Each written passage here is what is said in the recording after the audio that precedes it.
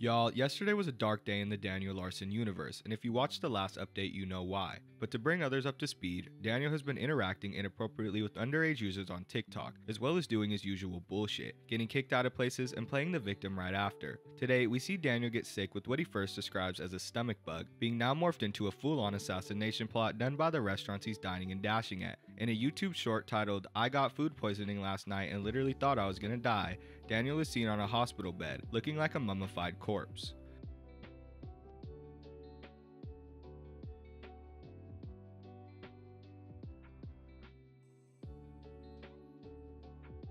Now of course, this can't just be a simple sickness, and in Daniel's mind it's some grand conspiracy, taking this as far as to state he threw up both stool and urine, which is both disgusting as fuck and completely impossible, at least from my knowledge, unless you're Cartman from South Park.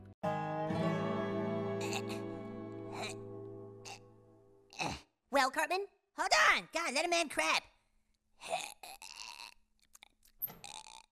What's going on? Cartman shoved food up his ass and now he's trying to crap out his mouth. Oh. Well, go on, smartass, and do it! I'm doing it, I-80! God, give me a minute! You've had 5, dude.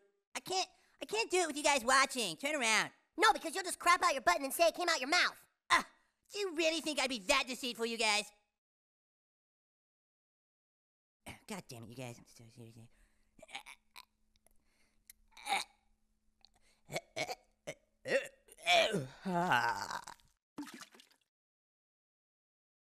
Get the fuck out of here. Daniel has been milking this shit relentlessly, in the morning writing "I'm sick again," continuing the melodrama writing "I have proof of what happened at Red Robin according to Jagger, the Discord leader." Daniel then goes on this huge paranoid rant, going as far as to say, "I believe someone from the Discord and subreddit tried to kill me last night." Here we go folks, it's time for the assassination arc. And you know what they say, history repeats itself. I'm going to now ask my care provider if I could get macaroni and cheese, but that's all we fucking have in this house. Holy fuck, my mouth is on fire. Holy fuck. I know why this tastes different.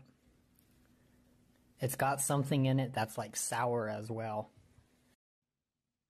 I want to see how much honey mustard they actually used.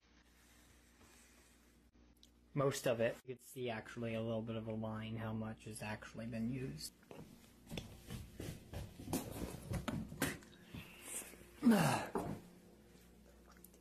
Fuck.